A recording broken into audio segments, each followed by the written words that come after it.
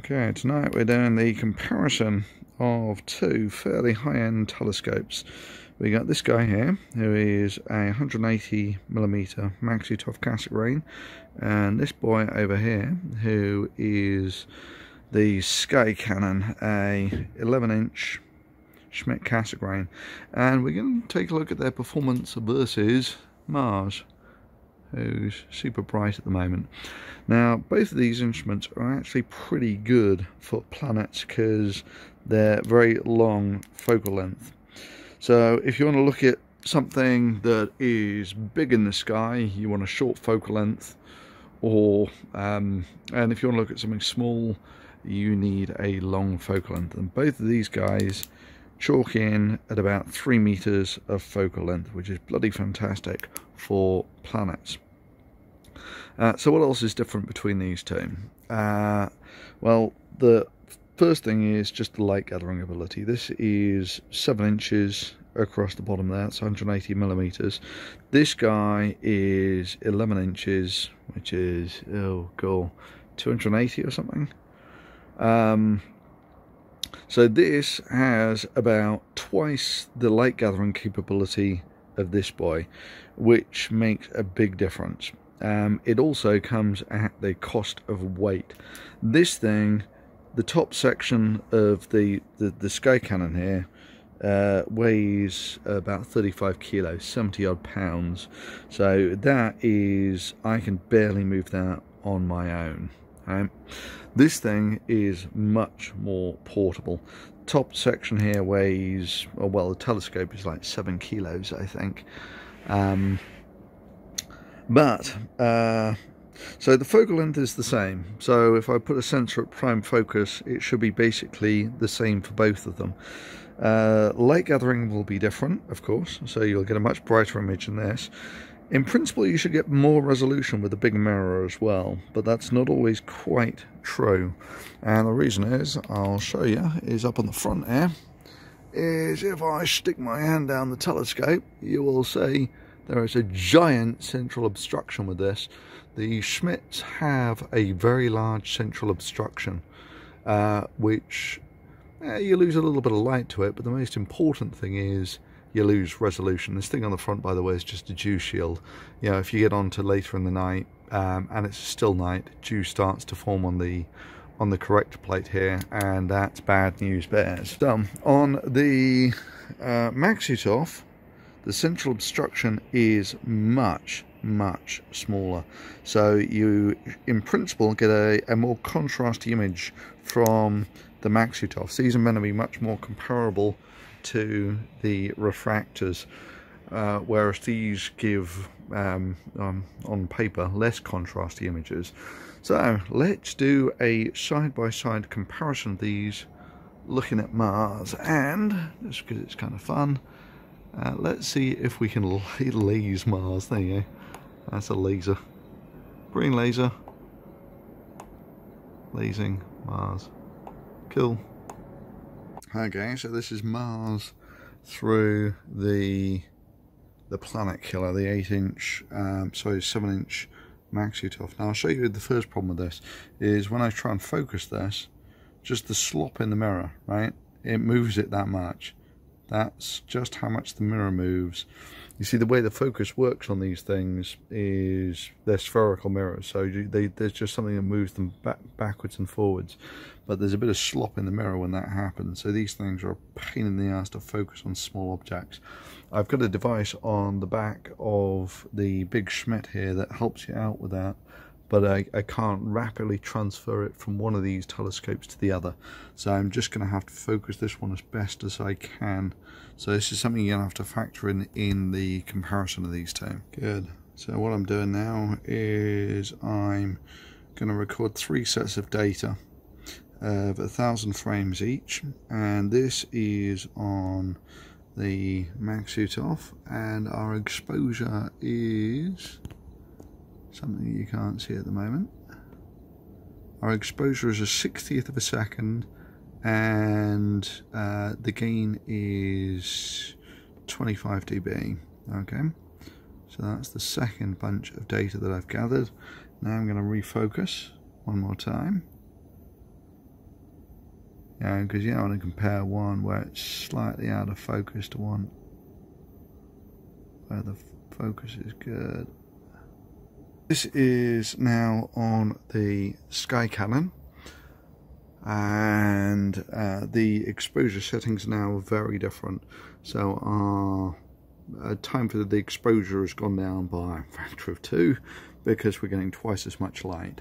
Okay, so how does this affect our resolution? Well, we'll see that in a second. So on the telescope here, there we go, you can see I've got my standard focuser knob that moves the mirror backwards and forwards. That thing's great, by the way, because it gives you a huge range on where the focus comes. And then I've got this thing, which is there's a rack and pinion thing, actually fairly expensive, but they basically move now the focuser backwards and forwards. So when I focus on this, it doesn't smooth the image around. When I focus on the main mirror, you'll see it moves the image of Mars around. So I can now do the crude focusing with this and the fine focusing with this. And this is what it actually looked like from the eyepiece, from the sensor. This is the same sensor on both machines. And that's what I had on the front, which is a SkyRS 236, a color camera, and it's got a 2x Barlow on the front, which was all freshly cleaned before I went out today. So if we take this off, you should be able to see our beautifully clean sensor underneath. Well, there's our sensor, and it's beautiful. So yeah, that's what I was doing on the planetary imaging with. Now, obviously, you've got to be a bit careful with your comparisons here because the atmosphere is highly dynamic and can vary from minute to minute, from second to second. But this was fairly representative data. Now, spoiler, the one on the left is the bigger telescope. That's from the big Schmidt, and the one on the right is from the Maksutov. Well, you might think that the more expensive telescope gives you a better result, but this is far from clear on many fronts. For starters, if I were to put an expensive refractor on here, it probably, even though it would cost more than either of these telescopes, it wouldn't give us good an image. And maybe I can do a comparison with that at a later date.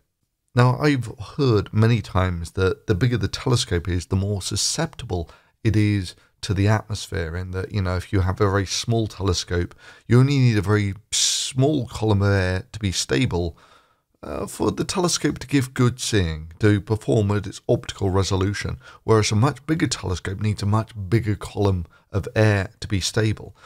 But that really doesn't seem to be so much the case here, and especially once you get into the registack stuff, where you're evening out some of the shimmer of the atmosphere through digital processing. There was one other thing that was super bizarre here. You'll notice there is, on the processed image, a sort of black rim on the left side of Mars, which you get with the Maksutov. Now, I scratched my head for a long time wondering how this came about as an optical artifact, until you actually look at the raw data and you can actually see that rim there. So I'm not quite sure where that comes from. It's probably that, when it gets slightly out of focus, it looks like that, and it might drift slightly out of focus because of the atmosphere. I'm not quite so sure why you only see it, or why you mostly see it with the Maksutov and not the Schmidt. It might be that with the Schmidt you've got much more light. I mean, for certain, when you actually look at these things through the eyepiece, it's conspicuously brighter with the big Schmidt. So who is the winner here? Well, both of these telescopes give very respectable images of Mars. The big telescope, the 11-inch Schmidt, the Sky Cannon, is, in terms of optical performance, a clear winner. It's got about twice the light gathering capability, and it looks like it's got a better resolution as well. So the loss of contrast from the central obstruction it doesn't seem to be a big factor here. Although you could argue that even with this, the Maxutov does actually give a more contrasty image. But the thing where the Maxutov really wins out is just on sheer portability. The Sky Cannon is barely portable. It's a beautiful machine, it tracks fantastically, it's great for astrophotography, it's great, gives great views of the planet. It's just not really portable. Whereas, of course, the 7-inch Maxutov is eminently portable. At 7 kilos, it'll go in your luggage in an airplane. While the 11-inch Schmidt, the top section alone is some 35 kilos, which means that it's oversized baggage on any airplane. In fact, I think the legal requirements is if it weighs over 22 odd kilos, you have to have more than one person to lift it at an airport. So even if you're not into this sort of thing, I hope you found the comparison of these two telescopes interesting. And if you did, leave a thumbs up on it. And there are links to many of these things in my Amazon store below. But only if you're into that sort of thing, of course. And thanks for watching.